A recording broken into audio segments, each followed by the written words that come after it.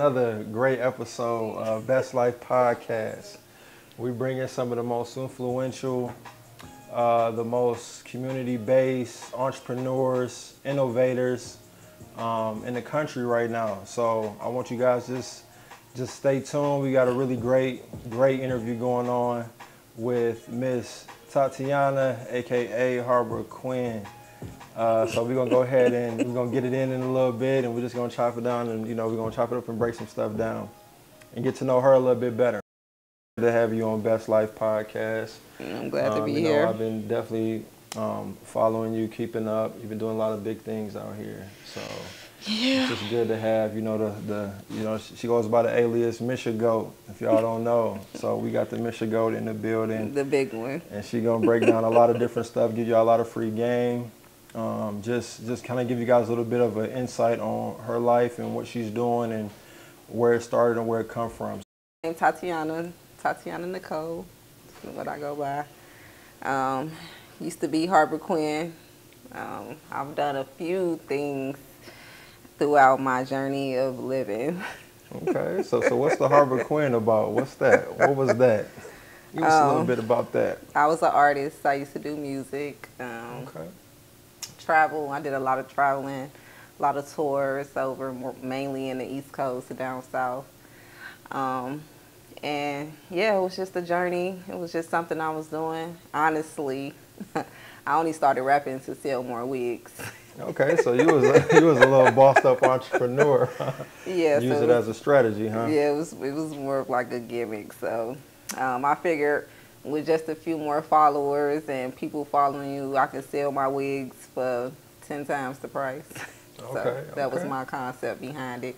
Did you get the results you were looking for when you did that? Yeah, I actually... Were you surprised at anything that happened on your musical journey? You know, being an artist is more than just being an artist. I used to always be like, I'm not just an artist, I'm a business.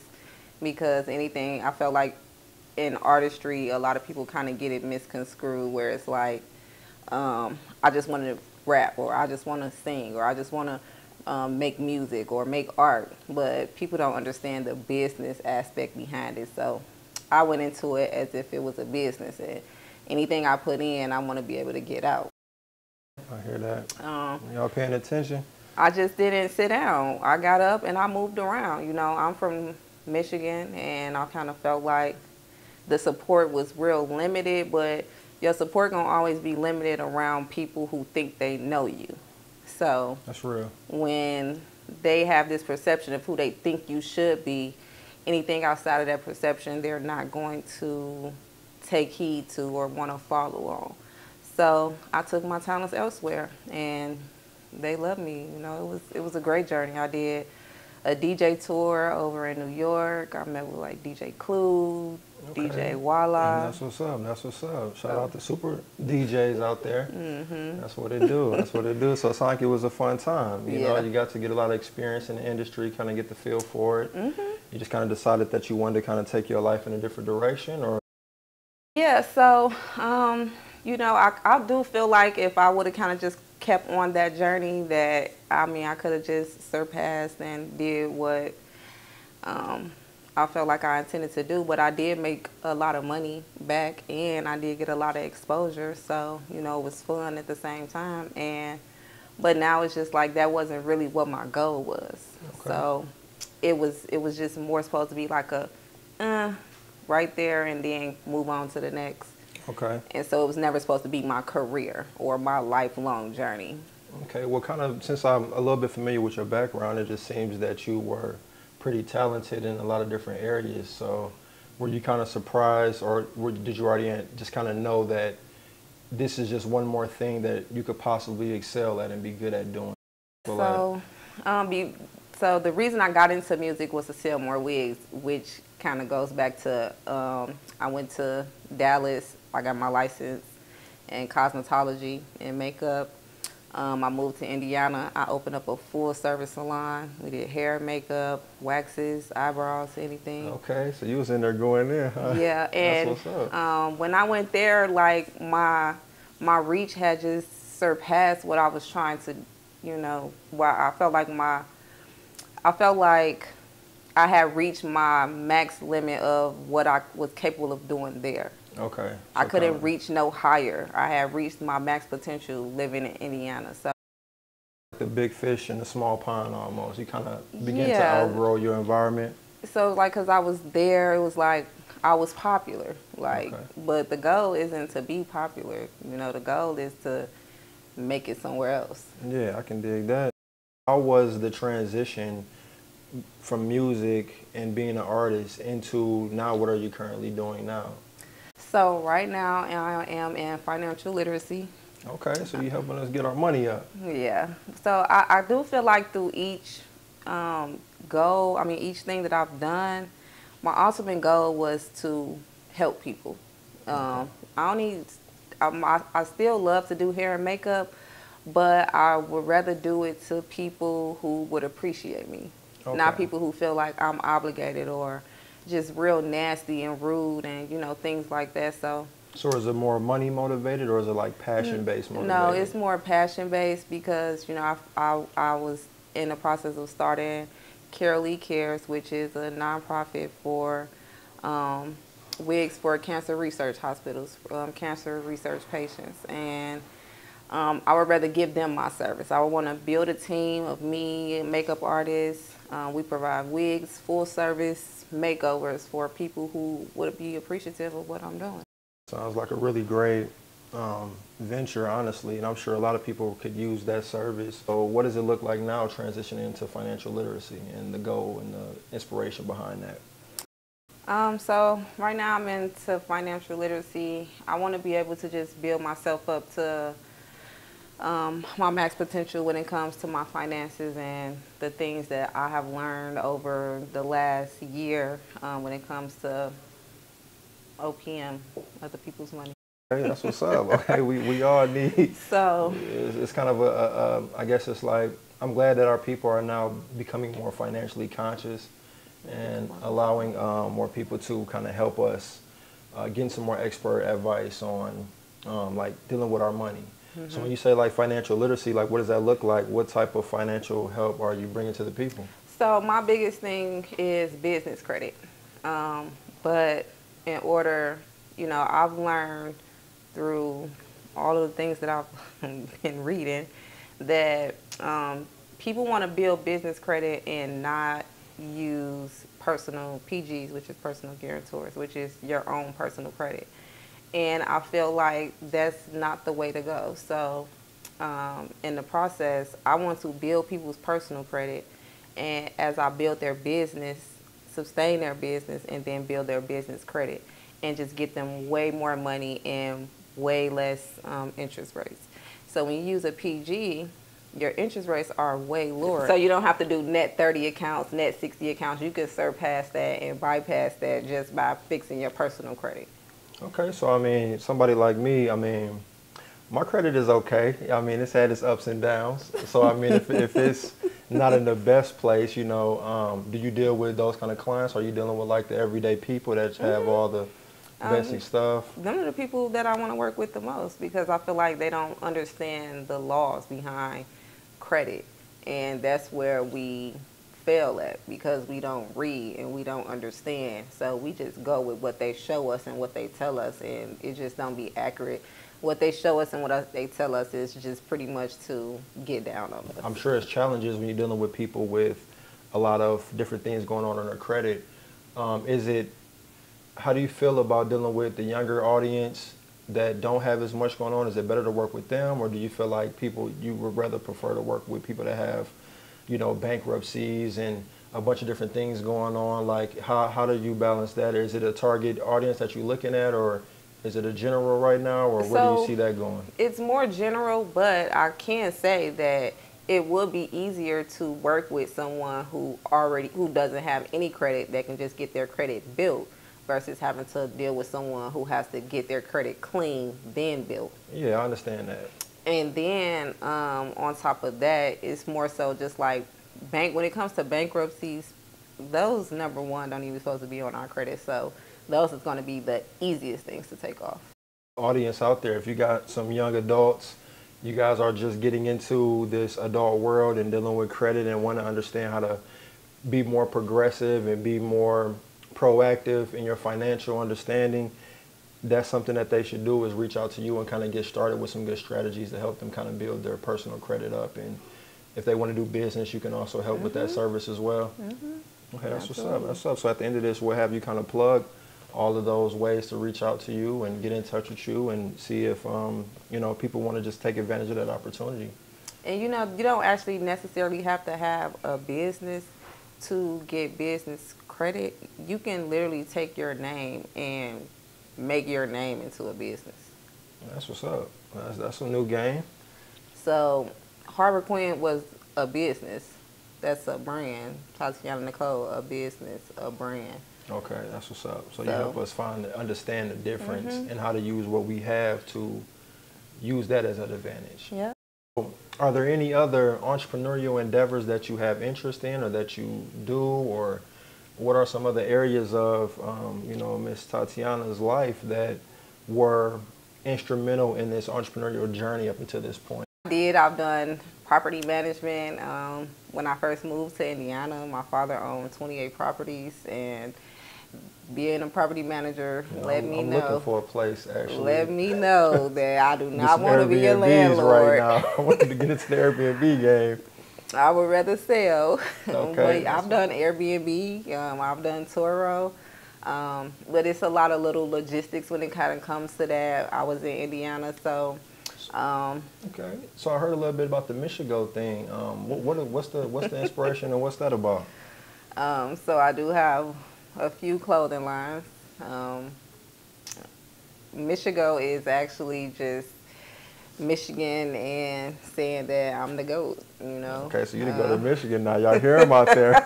It's a whole lot of people in Michigan, so. I'm the Michigo. That's what's up. Okay, y'all better get in tune. Get in tune. Big GOAT in the building. That's what's up. Yeah, so it's just a clothing line, and that's another thing too. So I just kind of feel like I can help pretty much build any business from the ground up, and it doesn't matter what industry, what they're doing, how they're doing it. I can literally come in and structure their business and get them going, have them great vendors, have them providing great products, quality products. Like, I've done all of these different things. That's what's up. So it sounds like you're really versed and versatile. So that's amazing that, you know, you've been able to do a lot of different things and learn and build a lot of wisdom up over time. I'm sure that's helped, you know, guide you now at this point, transitioning into different ventures and stuff like that. Yeah. So I guess, you know, as we talk about business, let's kind of move a little forward into, I'm sure you have a family life. So, you know, I would assume. So how do you go about, you know, balancing, you know, home and work? What's that look like for you? So being an entrepreneur,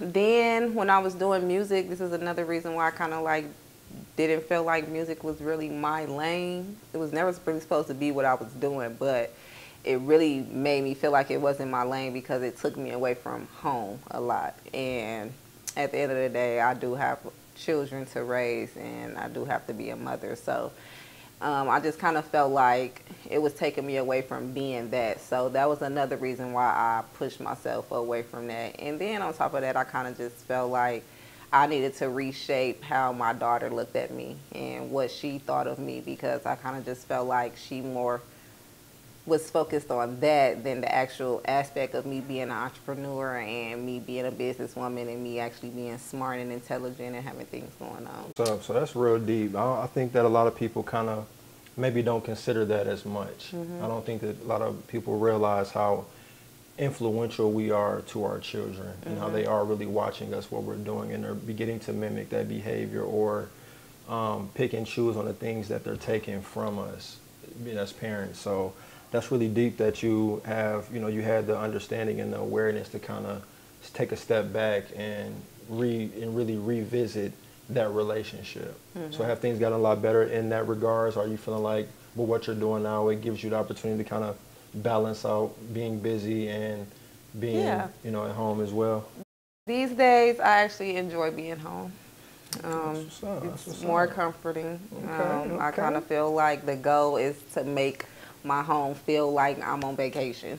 Okay, I hear that. Hey, aren't we all trying to do that? So yeah, whenever I'm going through my house, I just want to feel like I'm somewhere else, and I enjoy being here. So that's what's up. That's what's up. There's a balance,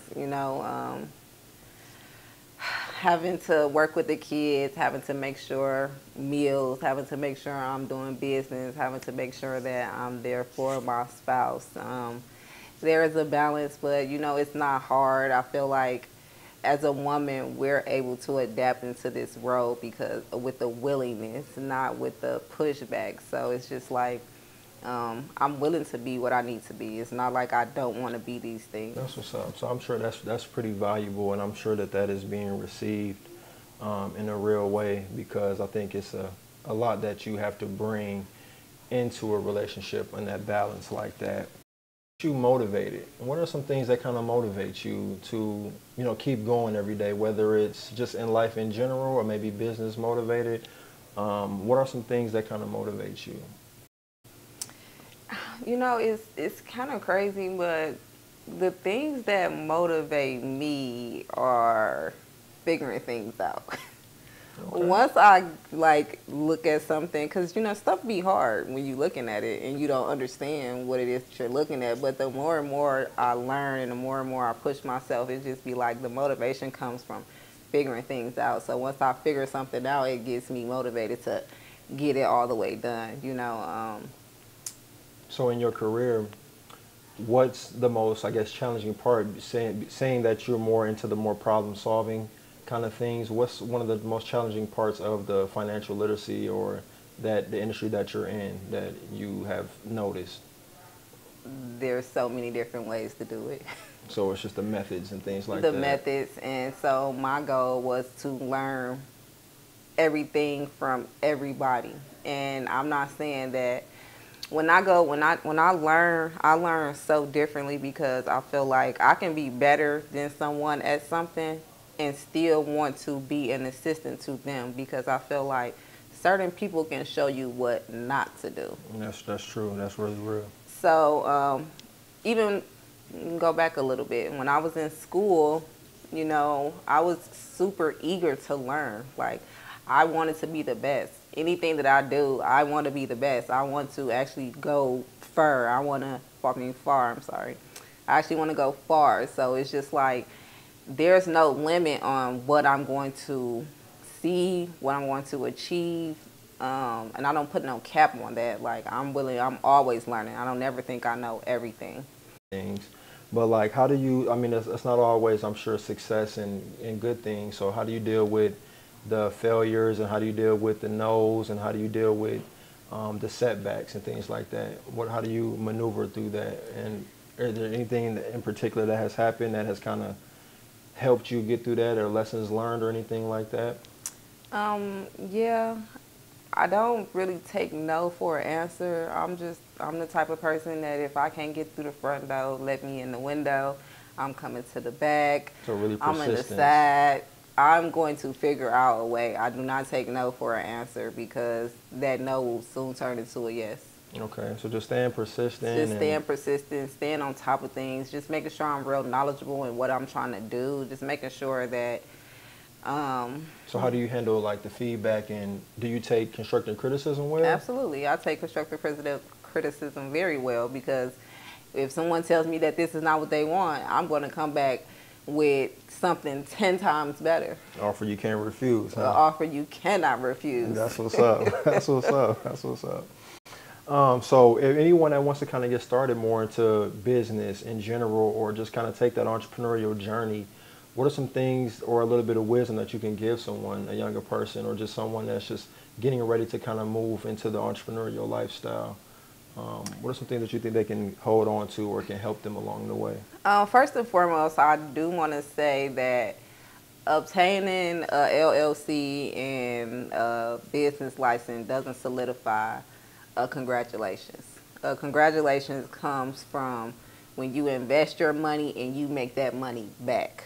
Okay, y'all paying attention to that? That's when the congratulations come in. Now, you can get I'm happy for you, and you can do it, But other than that, the congratulations come when you're actually making money from it. What are some of the hobbies and things that you enjoy doing? What does that look like? What's a fun time for Miss Tatiana? How does that look? Really? Or let's say a personal passion that people may not know as well. So is it anything that you enjoy doing that people would not think that you enjoy doing, or are there any hobbies that you do like to do that are pretty? I like to cook.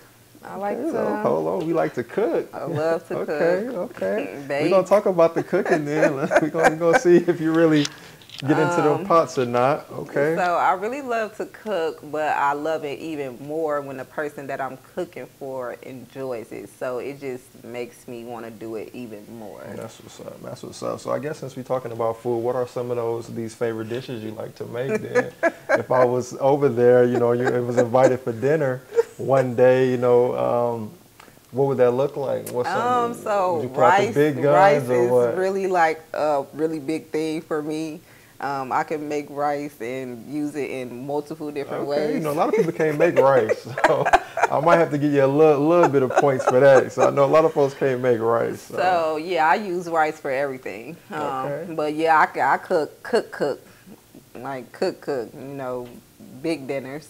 Big dinners like Big Mama house dinners, like bigger than that. Okay, so you feeding the block and all. Absolutely, huh? like okay. If I'm dedicated to cooking, if I know I need to cook a big meal for a special event, I'm starting 2-3 days before. I'm prepping, I'm getting it together. Okay, you getting canned greens and all of that too. Huh?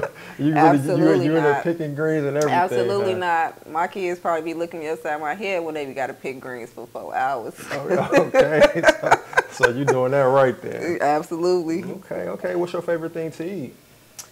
Or a favorite restaurant, or just somewhere that you like to go to kind of get a good... I'm real picky when it comes to other people's food, even when it comes to restaurant. Like, it has to be like top tier. I'm real big on seasoning, flavors. Okay, so you food critiquing when you there, huh? Yeah. You like because I'll be looking at a plate like, I could have just made this at home. I hear that. So you let it be known like a Gordon Ramsay. But I make all type of meals. I'm not just stuck in one lane. I make chicken and rice, beans, greens, stuffed chicken, stuffed potatoes, turkey, tomatoes. Okay. Dressing. That's what's up. All the good stuff. Okay, that's what's up. So outside of cooking, is there any other things that you like to do? I know you talked about the makeup and things like that. Is that a hobby? I know you said you were doing it kind of in a real way, but is that something that's still going on, or is it just a hobby now, or what are your thoughts on that? I do makeup for myself. I will do makeup for a friend or a family if it's their birthday. Okay, so they get the birthday special.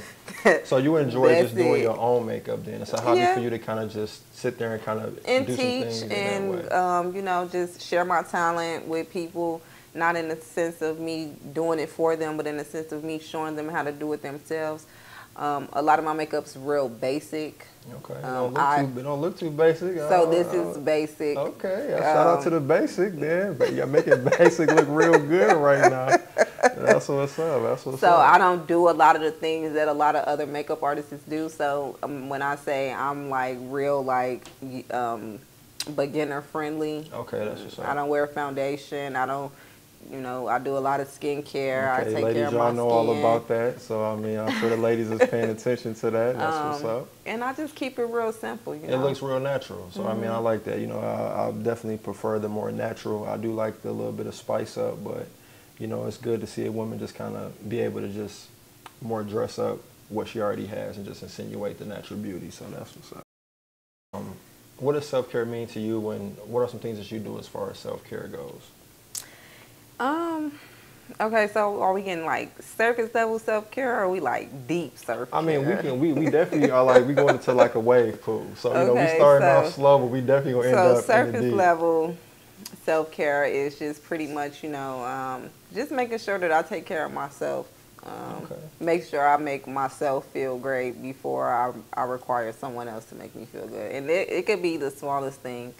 I can go get some ice cream and feel like I feel good for the Yeah, day, or that's what a I'm talking lip about. gloss, or go get my nails done or a nail fixed. It don't matter. Just doing something for myself for that day that I know I did something for myself. So. Okay, so just kind of making sure that you do something for yourself is kind of your idea or definition of self-care for you. Okay, that's I what's can up. go shopping for the kids and make sure I can buy me the smallest thing.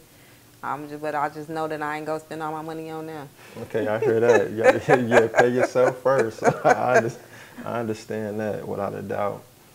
Is how important is it to you to communicate your goals and things you want to do in a relationship? Communication is very important in a relationship just because you have to communicate how you feel, because when you hold things in, it just makes things worse and it eggs things on, and small things can bother you and little things can make you upset, and you're just holding in and dealing with with what you're feeling internally, and it's just never good. Yeah, that's what's up. So it's just good to always kind of be open to talk, even if it's kind of uncomfortable or you have to kind of be vulnerable and just kind of get the stuff out and kind of build. How has your upbringing influenced your relationships? My upbringing kind of set me up to know what I did not want to deal with. Okay, that's what's up. I mean, How I can agree. I feel the same way. how I wanted to be, how I always knew I could be, was never the way that I was in previous relationships compared to my current relationship. Okay.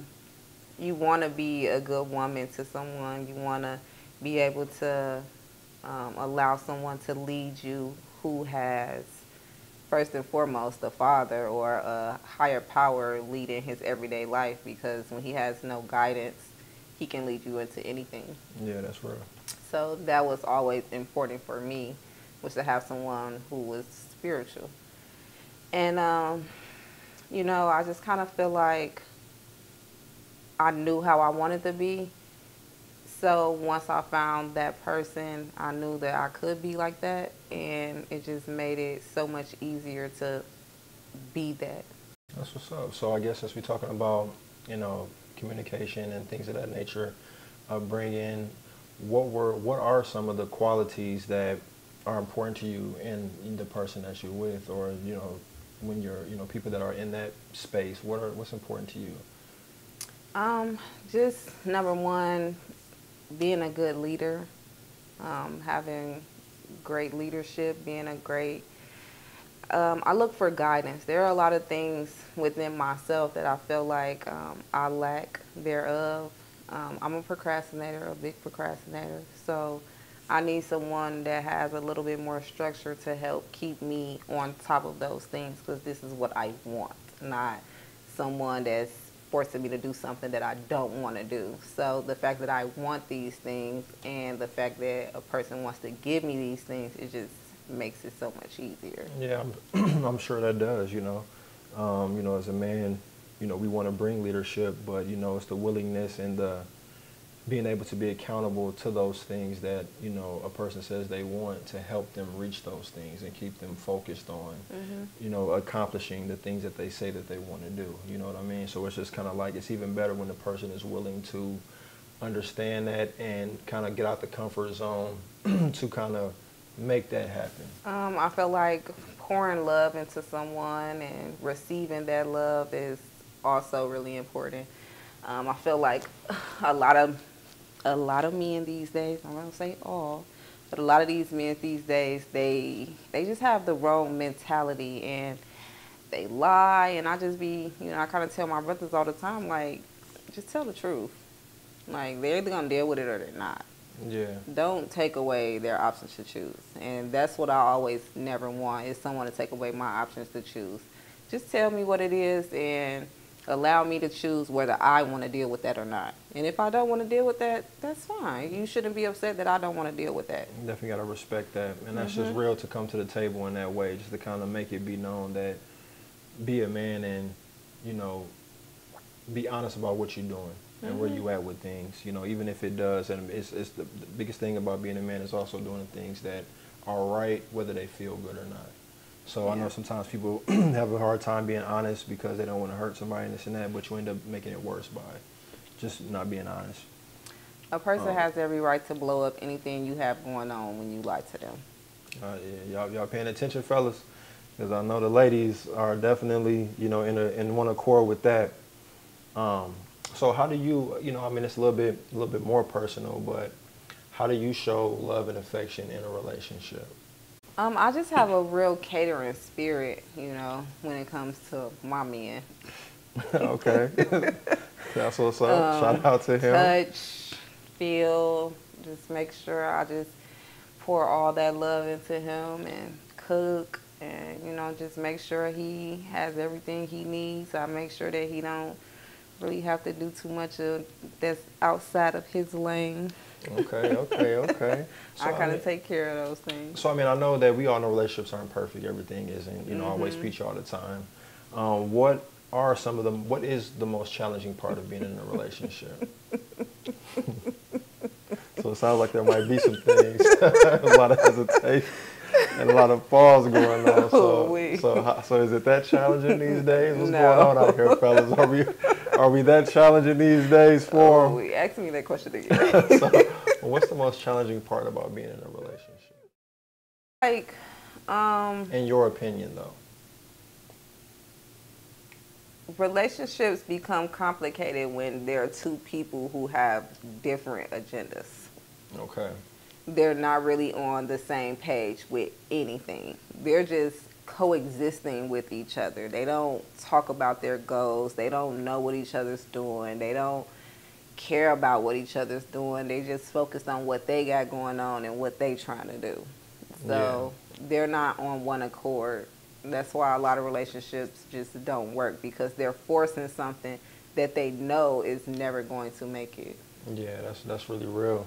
So I think that one accordness is definitely important.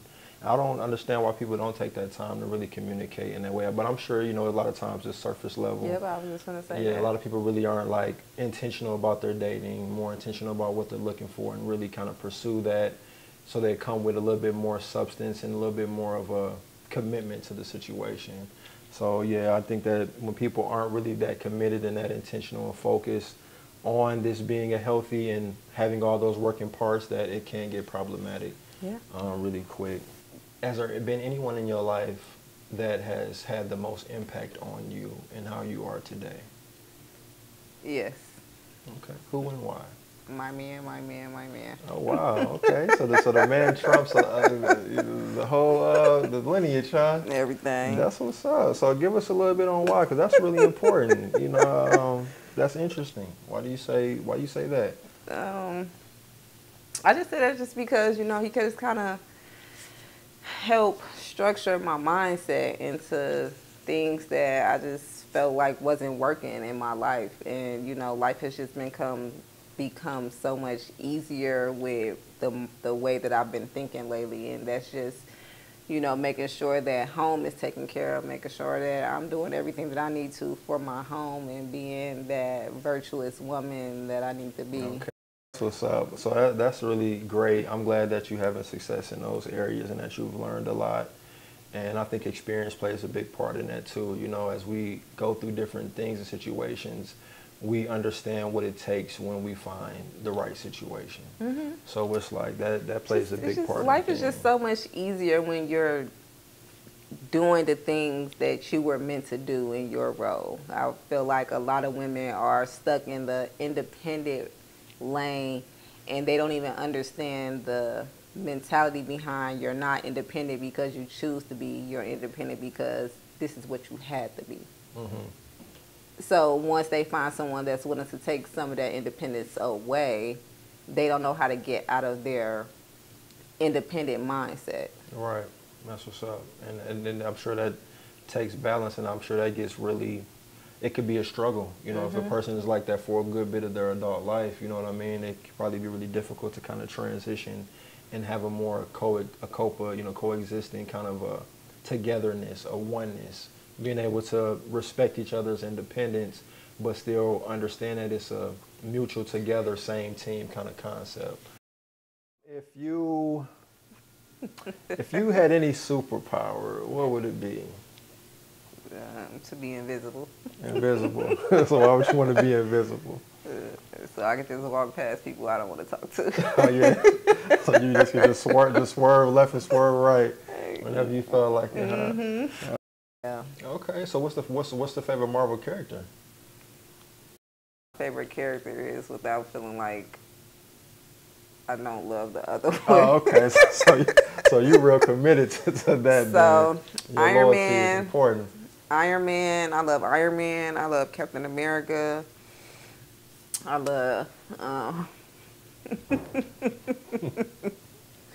It's not too many. Wanda used to be one of my tops until she kind of went against Doctor Strange. So.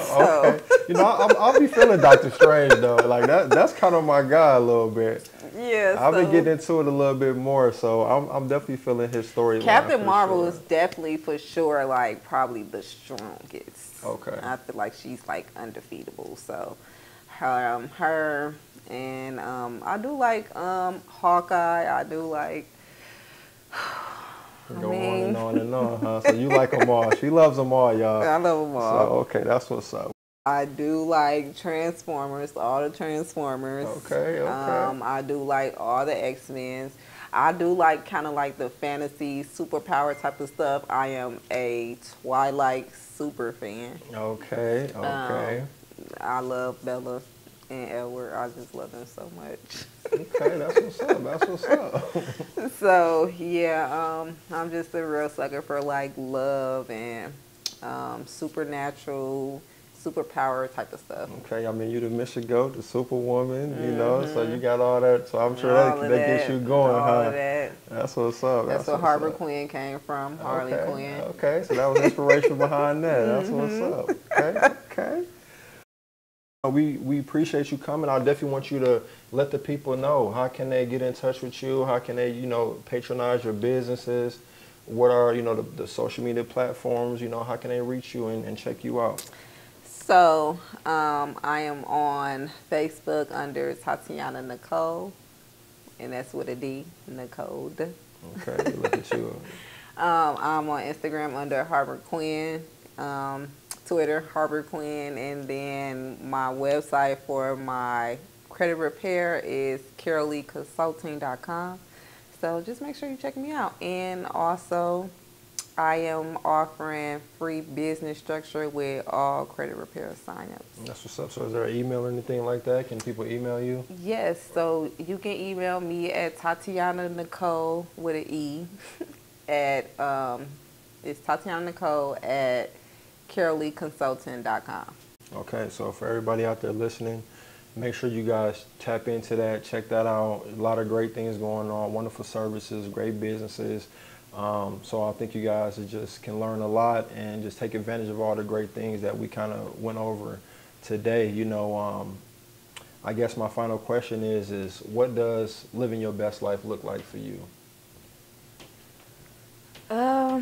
Living my best life is me being able to enjoy life, live life regularly, but be able to move when I want to. Okay, that's what's up. That's what's up. I can dig that. Travel when I want to, get up and go shopping when I want to, and I don't really need too much of nothing. I'm not trying to be out of the country every week or nothing like that, but when I want to, you want to be able to do I want to be able to go do it. For being on the show, we'll definitely be reaching out. Love to have you back one day soon. So we appreciate you stopping in and just chopping it up with us about you and everything you've been through and went through and just living your best life. Absolutely. So we appreciate that. Bringing more people in that are being instruments in the community to help guide and lead the youth and the people, and have a lot of gifts and talents that the Father has given all of us to reach higher heights and be the light. So that's what we do here, and we just want to make sure we just celebrate our people and give them their flowers now. Look out for the next episode. All right, we on.